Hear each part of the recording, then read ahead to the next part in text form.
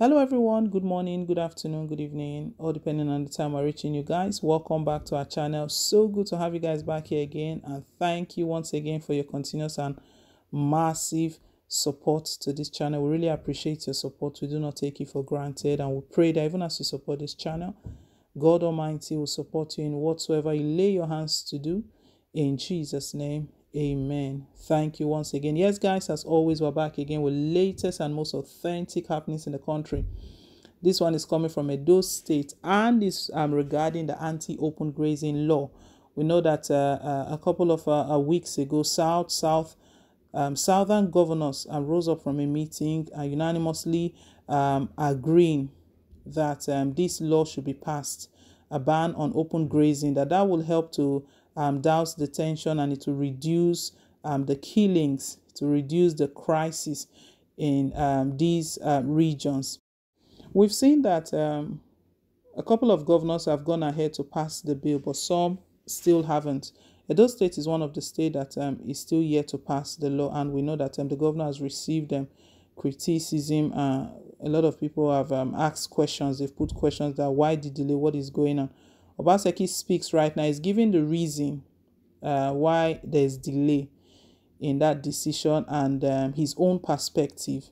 He wasn't at the meeting. He didn't attend the meeting, but we know he was represented by his deputy, Philip Shaibu. Well, we'll bring you all of the details in a moment. Before we do, guys, please don't forget to give us a thumbs up. Click on the like button. And if it's your first time, you're very welcome. Please hit on the subscribe button. Thank you once again. Now to the news. Governor Godwin Obaseki of Edo State on Monday in Benin said that it doesn't make sense to pass the anti-open grazing bill into law without carrying it out by arresting and prosecuting offenders of the same law. Obaseki stated this at a stakeholders' town hall meeting on the proposed anti-open grazing law. He said that the delay in signing the anti-open grazing bill in the state follows the need to craft an implementable law that will put an end to the growing security and economic challenges in the state. According to him, we are one of the few states that have not signed the bill into law, and the reason is simple. To sign a law is very simple. It doesn't make sense to put out a law you cannot enforce. The best way of enforcing a law is to bring everybody together to be part of the law. We have a crisis in our country. It is deeply rooted. There are different causes why these are happening. Let us go to the root of the causes and resolve it from there. People have said that we have lived 100 years together in harmony before now. Why are we now having this problem? If we don't go to the reason why, then we'll be scratching the surface. Let us start by understanding why we're having this challenge. To sign a law is very easy. It doesn't make sense to put out a law that you cannot enforce. The anti-open grazing law, in my view, is to deal with some perception. I just want to tell you that this is not an issue between Christians and Muslims. It is not an issue between the North and South. It is not an issue between Edo people and Fulani people.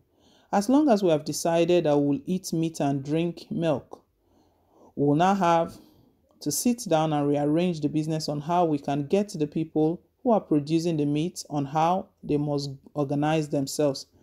Let us not play politics with these issues. Let us deal with the issues honestly and openly. There are security implications because some people have now joined and using these headers to perpetuate insecurity. My worry is that if we don't separate them to understand that the business in cattle herding is separate, so that we can know those people who are using this cattle hearing to perpetuate crime and insecurity in our state, we'll be missing the point. There are people who are doing their legitimate businesses of cattle herding and producing meat, and they are criminals who want to destabilize our country and our state, he said. In his contribution, the representative of the Christian Association of Nigeria in Edo State, Reverend Oriaki Davis, said the cattle rearing is a private business and anybody interested in the business should go and acquire land for such businesses. Davis suggested ranching as an alternative for open grazing, adding that government should create cattle feed or import cattle feed for cattle herders to purchase such feed from government. Also speaking, the state chairman of the cattle dealers, Alhaji Sahad Ahmed, said that about 45% of cows consumed in Benin comes directly from the north. Ahmed appealed to the governor to take everybody equal, irrespective of their religion and beliefs, saying that God has blessed Edo where they have been living without any trouble. He stressed that most of the challenges caused by herders are from those who are coming from far parts of the north to Edo. Governor Godwin Obaseki is justifying the reason for the delay in this ban. But the thing is that regardless of his perspective or what he thinks, this anti-open grazing, the bill has to be passed. There has to be ban on it, because even aside the insecurity and the killings that the herdsmen perpetrate, cows roaming around the streets, it doesn't look well. And that it's even hazard. We've seen cases where cows are moving and they just attack people. They get into attack people. So it's not even a good one. The world is changing. There's development everywhere. Innovations, ranching. We can still do ranching, and the northerners that are in the states, they can still go on with ranching. So I don't think that that would be good enough. That just because there's no way to prosecute those who flout the law, then the bill should not be passed. If the governors have agreed, I believe that if the governors have agreed, but he wasn't at the meeting. If the governors have agreed that this is what we need, then I don't think any state governor should be dragging their feet. They ought to go ahead with this. They ought to go ahead with this. And Nigerians are reacting seriously, and some of them they feel like he's still not doing the right thing. He's still not doing the right thing. Someone else says that you were among the governors that met and took the resolution to ban open grazing. Why didn't you raise these observations, suggestions, or recommendations? If not politics you are playing now, just ensure that your people are safe. That is what I said. They met together, but Obaseki was not in the meeting. He was his deputy. But even if he wasn't there physically, he was represented. So this person to him, he feels that that's still not enough excuse. It's still not enough excuse not to pass the bill. Another one says, Oga Obaseki, on whose side are you?